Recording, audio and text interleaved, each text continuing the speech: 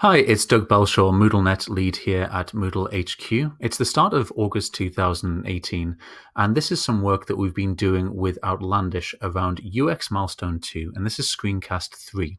So we're going to get started and have a look at the sign-up process for a new user called Frankie. She's going to click on Create New Account, and she's going to fill in just the minimum amount of information that she needs. So she's going to fill in her name, her profile image, and she's going to select her emoji ID, which if you remember from the previous screencast, this is your permanent identification, visual identification to other users. So you might change your profile image and or your username, but this stays the same. So she shuffles until she finds one that she likes, clicks accept the code of conduct from Moodlenet, and then presses next. The subsequent screen for Frankie allows her to find things which are going to be useful for her particular subject or discipline. So she starts searching for sports science. She finds the tag, she clicks on there, and then she's presented with other tags which might narrow down her search. So she clicks on fitness and some other ones just to narrow down the things that she might find useful, and then she scrolls down and presses next.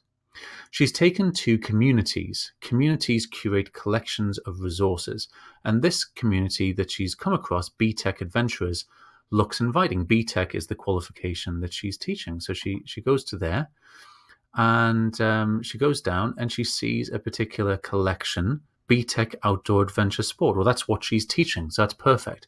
She goes into there, and lo and behold, Wirral Metropolitan College is where she's teaching, and these are actually her colleagues.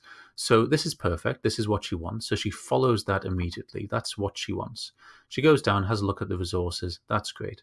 She notices that there's a notification. So she clicks on the notification.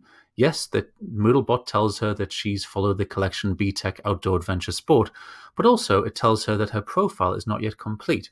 Well, she wants to complete it, so she clicks on there, and she sees that, oh, that's quite sparse for other users who want to find out more about me. So she clicks on the edit profile icon, and she changes her banner image. She can't change her emoji ID, that's now fixed, but she can change her role, the organization she works for, and her location.